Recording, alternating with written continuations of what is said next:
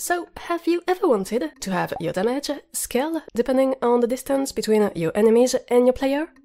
Or to set up an enemy detection system that isn't just an on-off threshold? Or perhaps make some stat bar recover with a non-constant speed? And all the while, you wanted to avoid peppering your code with a bunch of unreadable formulas? Then you need to learn about a great Godot built-in, the curves. Now, just before we dive in, have you ever wanted to get some professional feedback for your Godot projects? If you join my Patreon as a Square member, you'll get to ask me for personalized reviews once every 2 months. That's a full analysis of your project, with a detailed report and suggestions for improvement, all this for only $40. So if you're curious, be sure to have a look at the free article that explains it all, over here. Basically, a curve resource is a Godot asset that, you guessed it, allows you to define a math curve to map an input value to an output value with a custom formula. But the cool thing is that you can draw this curve manually in the editor in a super intuitive way, which allows you to create complex math transformations very quickly and very easily. Let's say we go back to our damage scaling per distance example. The easiest solution is to just have the distance turned into a linear factor, meaning our scaling is given by a linear function like this one.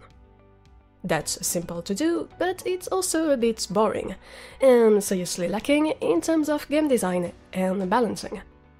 So perhaps we could reuse the 2 functions I talked about in this other tutorial, smooth step and ease, to make our scaling function a bit more interesting?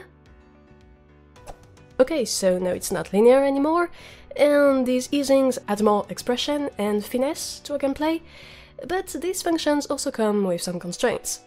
When using smooth step, you can't precisely define what your mapping looks like. The easings are determined for you.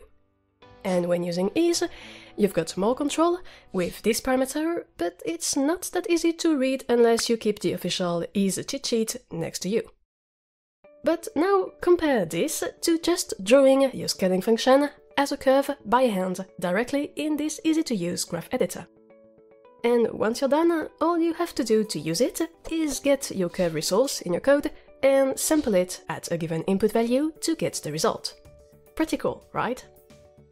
Plus, since you're defining your curve with as many points as you want, you can even create more complex and unusual shapes for really custom behaviors.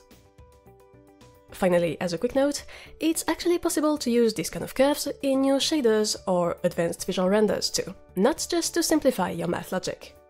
Thanks to the curve texture and curve XYZ texture, you can define one or a group of 3 curves and pass them to a shader, for example. That's also typically used for stuff like particle systems, so that you can have one or more properties change over time for your particles. But in any case, there you go. You now know how to use curves to define complex behaviors with minimal code and really tweak all your little game balance options to your liking directly in the editor. I really hope you liked this tutorial. Don't hesitate to leave a comment and subscribe to the channel to not miss the next ones. Also, a huge thanks to my Patreon members for their support, and to you for watching. And as always, take care.